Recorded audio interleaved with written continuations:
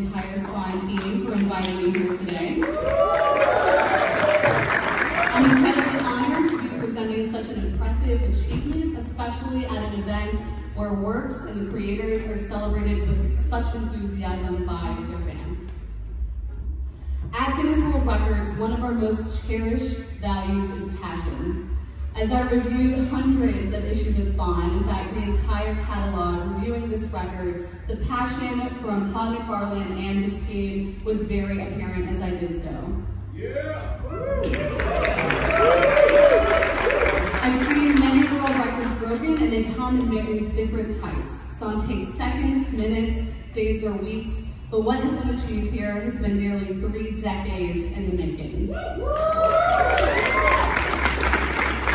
Another one of our key values is inclusiveness. With Spawn, Todd and his team have shown that heroes and anti-heroes come in all shapes and sizes, and by co-founding Image Comics, have enabled a new generation of creators to share their stories with the world. At Guinness World Records, we also recognize success, not in a limited way. So today we are recognizing what is unique about Spawn and all the titles under Image Comics, that they are in fact creator-owned.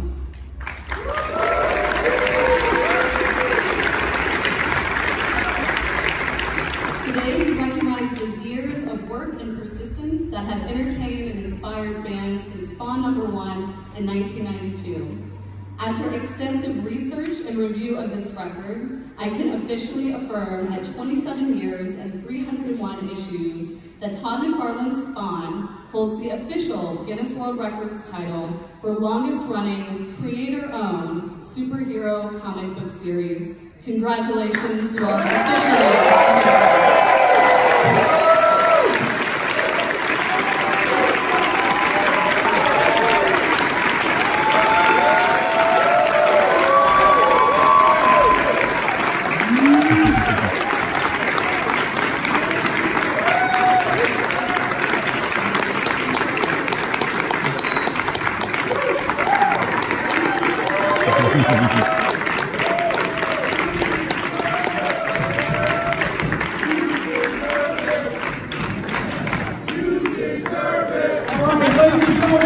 Let me tell you, I don't have dozens of these that I can hand out to all these great people. So what I will do is give them an early gift. In 3 days, the record you will be able to buy. The record ball, 301 you will be able to buy. But since I have an inside track and all of that, I actually have a handful of those record-setting books sitting right here.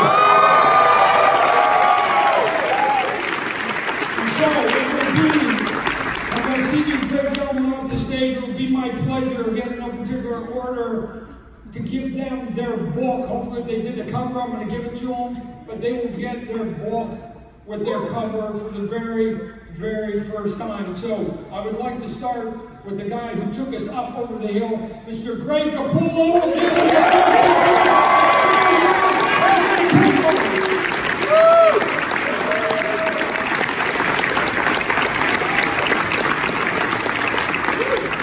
Kristen Sean Alexander.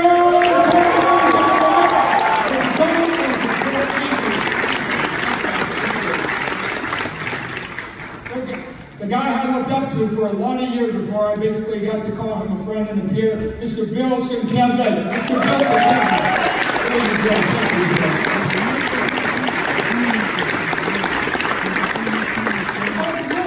Where's Jerome Pena? Somebody said he's here. Jerome, come on, jeez, I missed Jerome. Jerome Pena is up here. I forgot Jerome and all of that.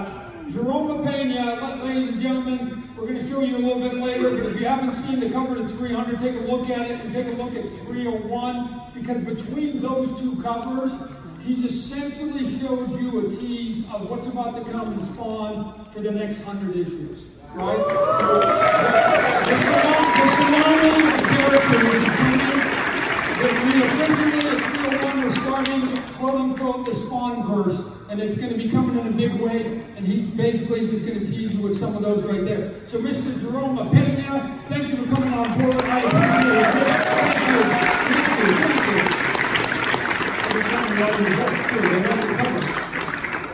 We've got a cover here from a guy not only did he do 300, but he did 301, Mr. J. Scott Campbell.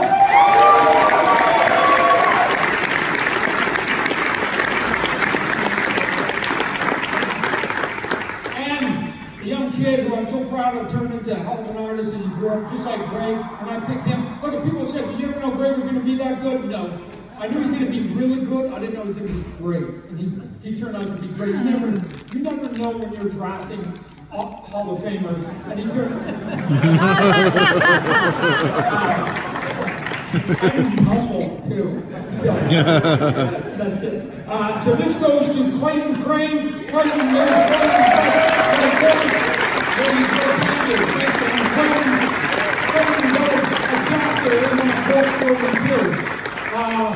I've got, like I said, Jonathan Glapping came in and just saved me at the end there, so I'm going to give him my cover to 301. So here is the third book is my cover and then I've got another book here from Mark. It's got your name in it because you're in the credits there. I've got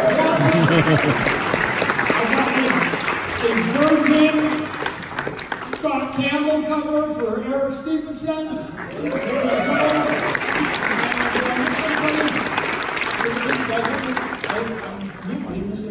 You know what? Thank you for your award. I'm going to give you something. You gave me something. This blue tray, this is Alex Ross's cover.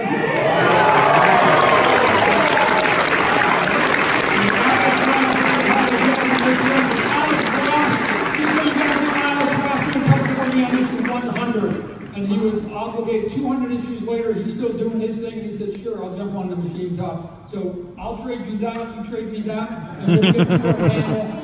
Here we go. Everybody bring up your book. Hold up your book.